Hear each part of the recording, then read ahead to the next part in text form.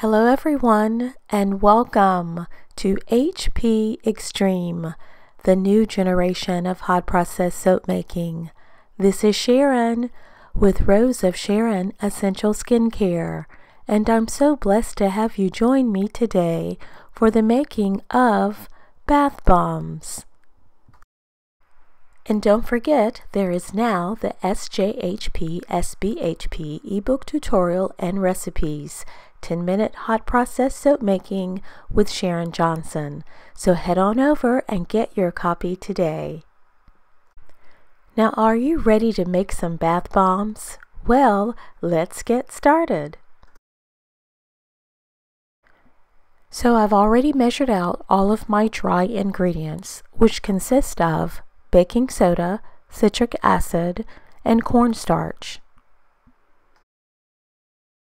And for this recipe, it is not necessary to sift any of your ingredients. I've also measured out my Epsom salts separately, as well as my wet ingredients, which consist of distilled water, rubbing alcohol, and my fragrance oil. Next, I'll be adding 1/4 teaspoon of colorant to my wet ingredients. You may also use Mica colorants or even food coloring as your color of choice. I have also found that using as little as 1/8 teaspoon of colorant works just as well.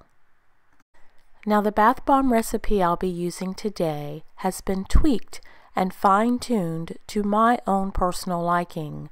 However, the creator of the original bath bomb recipe is the lovely Willow Dawn, who is also a member of our Facebook group, and with her permission, I have provided a link to her YouTube channel as well as her original recipe in the description box down below. So don't forget, guys, to head on over and subscribe to her YouTube channel as well. Now here I've added my wet ingredients to my Epsom salts. I personally find it easier to incorporate my wet ingredients into my dry ingredients if I mix them with my Epsom salts beforehand.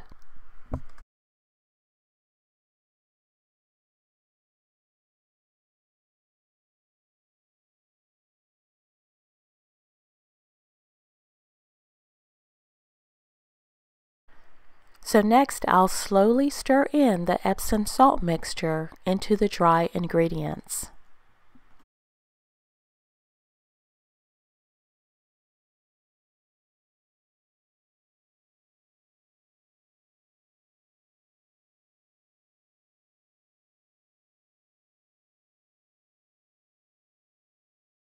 So the hardest part is stir, stir, stir to incorporate everything together.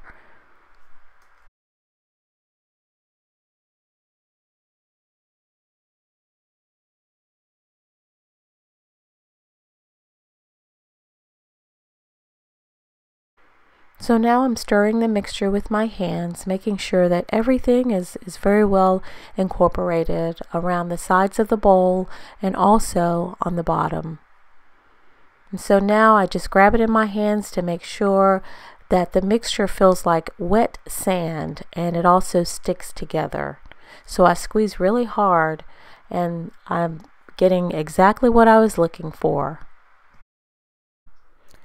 I will be creating the first bath bomb using a round mold, which is actually a Christmas tree ornament. These ornaments can be purchased either online or from your local craft or hobby stores. I've now added my rose petals to the bottom of the mold. Now I'm lightly adding the bath bomb mixture on top. I am not packing the bath bomb mixture into the mold. Again, do not pack the bath bomb mixture.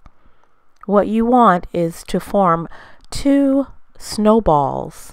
Well, they look like snowballs, and you slowly press them together. Do not twist, but only press both sides firmly together.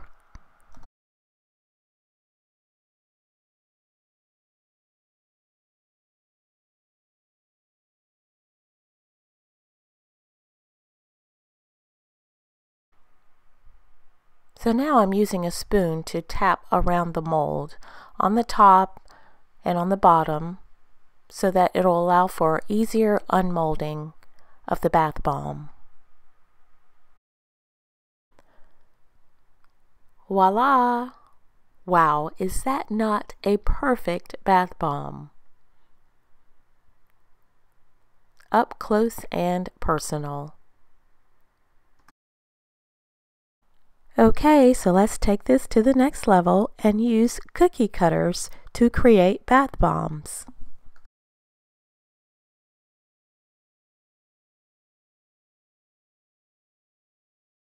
Okay, so here's the trick. The cookie cutter must be plastic, not metal, but plastic. And when you're packing the mixture into the cookie cutter, the lip or rim of the cookie cutter must always be facing upward.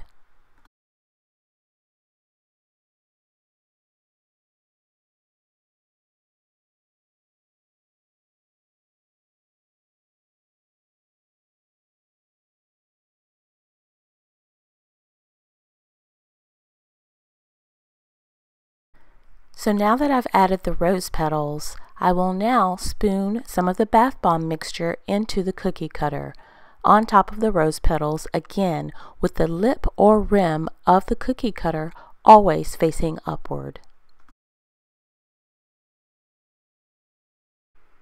I also use my fingers to press down the mixture after I spoon it in, so you'll feel it getting very tight, and you want to make sure that everything is very well compacted. So again, I use my fingers to lightly press down the mixture.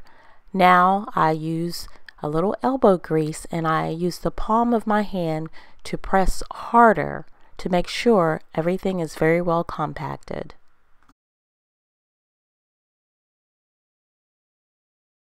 That looks good to me. So now it's time to unmold.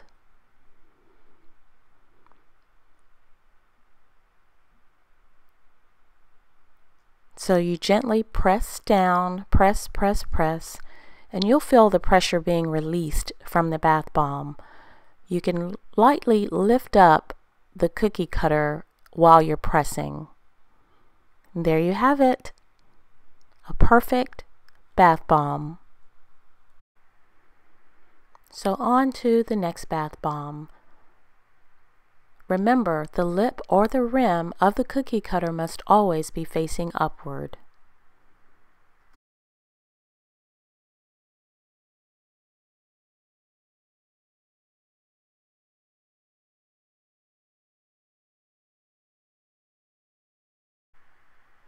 So again, spoon the mixture into the cookie cutter. Use your fingers to press down to make sure everything is very well compacted. So you spoon and press, spoon and press.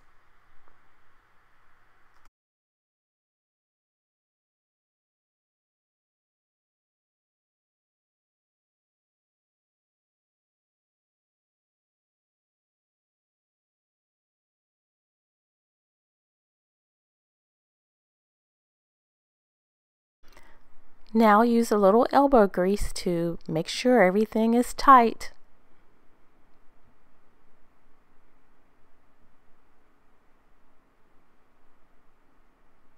And again, turn the cookie cutter over and gently press the bath bomb through the center,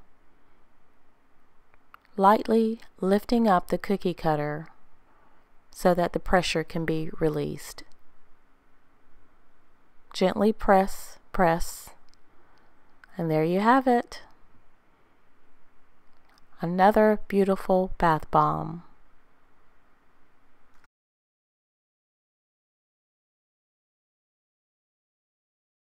And now for the last cookie cutter, again, rim or lip of the cookie cutter always facing upward.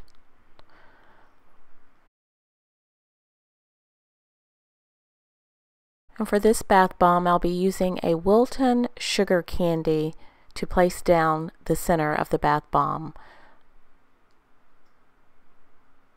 Turn the candy facing downward, and again, spoon the mixture on top of the Wilton sugar candy.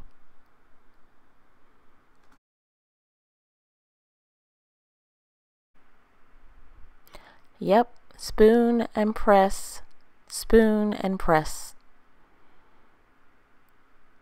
You don't want your bath bomb falling apart when you lift it up, and if you don't press hard enough, that's exactly what will happen. So we want to make sure it's very, very tight and compact. Now it's time for a little elbow grease.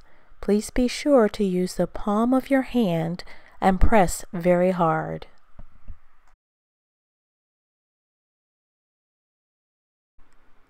Press, press, flip it over. Wow, is that beautiful. It looks like a flower. Now gently press down the center and around the edges a little, gently lifting up the cookie cutter as you press. And you'll feel it sliding out and the pressure being released. Don't press too hard or you'll crack the edges. Wow, there it is, another perfect bath bomb that looks like a flower.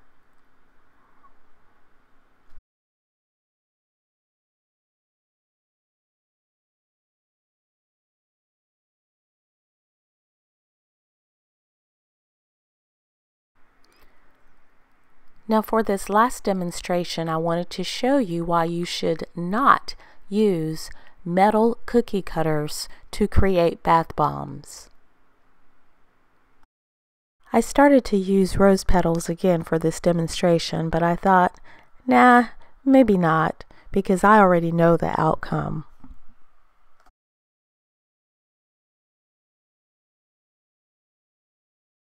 Now as you can see, I'm following the exact same steps I did for the previous cookie cutters.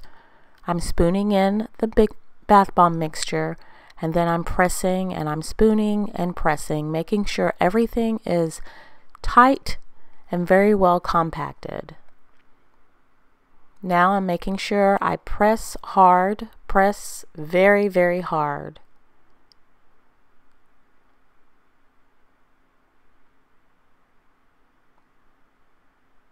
So I flip it over, and now I'm going to press down the center and around the edges. And you'll see what happens. Not a very pretty sight.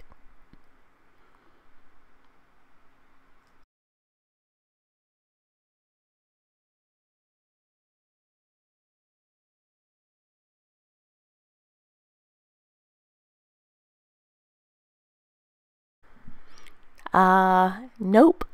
Don't think that worked out quite too well. Yep, a crumbly mess is what it turned out to be. So again, I suggest not using a metal cookie cutter, but only plastic. You'll see how they bend and they have a little give to them.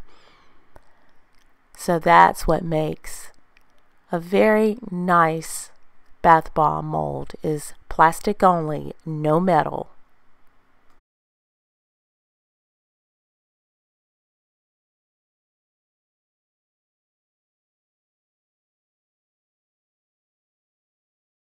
And last but not least, I wanted to share with you how I dust off my bath bombs.